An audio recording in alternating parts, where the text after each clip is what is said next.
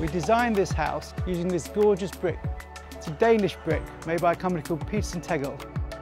It's a water-struck brick, which makes it look like it's a handmade brick. What I love about it is the proportion and the variation in colour. We've really made an essay in brickwork. It's used internally and externally. We have various brickwork detailing on this project, one of which is the pattern behind me. We chose to use a sawtooth pattern, which means laying the bricks at 45 degrees. This allows the sunshine to create these strong shadows, creating this gorgeous effect. One of the ways we've used this brick is hanging the brick to create these soffits. So this beam is clad on the sides and the underside in the same brickwork, creating this really monolithic presence of brickwork around me.